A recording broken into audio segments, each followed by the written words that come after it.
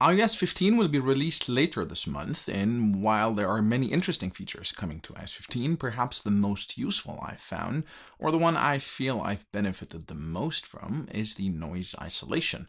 Mind you, I did not expect much from this feature, but then one day, strolling around a very busy street with impatient people honking left and right, I get a call, and halfway through the call, I'm asked, "Where are you, home?" I'm like, "What, you mean to say you cannot hear all this noise?" So that, of course, intrigued me, and I decided to run a few tests, and what do you know, the results were actually quite impressive. So I decided to make this quick video and share that with you guys. By the way, the option to select noise isolation isn't always there. Funny enough, it does not pop up when you're on a regular call.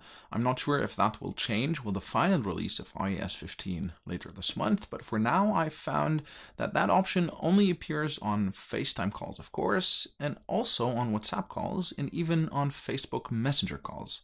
It did not appear to pop up on Skype calls, however.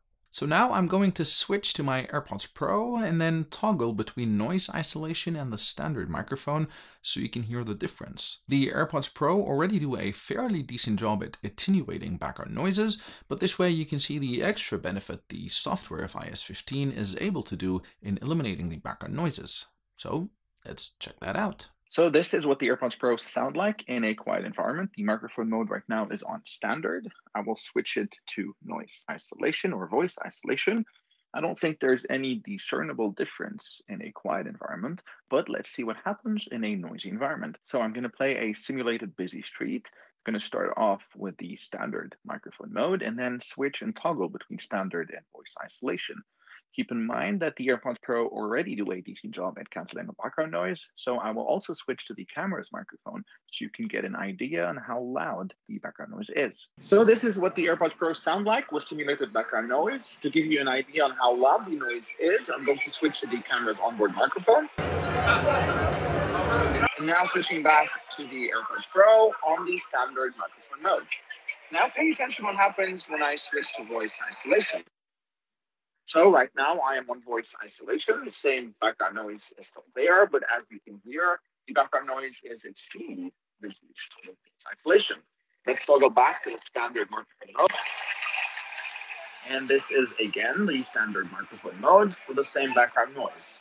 One more time, let's go to voice isolation. And this is again voice isolation.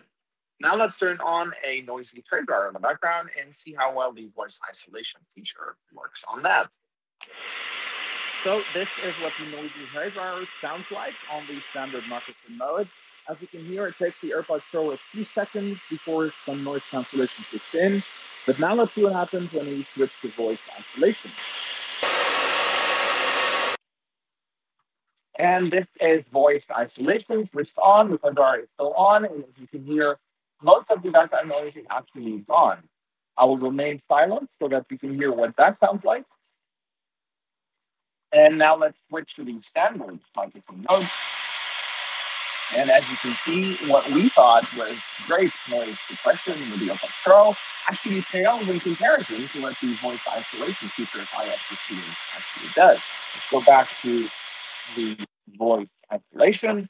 And now again, the hairdryer is still on with the voice isolation selected. Now let's simulate getting a phone call in a club with some loud music playing. What you probably don't realize is that the music is already playing, but we have voice isolation selected. Now let's switch to standard microphone. And this is standard microphone. Let's switch back to voice isolation to see just how much of the background noise it is canceling out. And this is voice isolation. I'm going to switch to the onboard camera microphone so that you can see how loud the music is.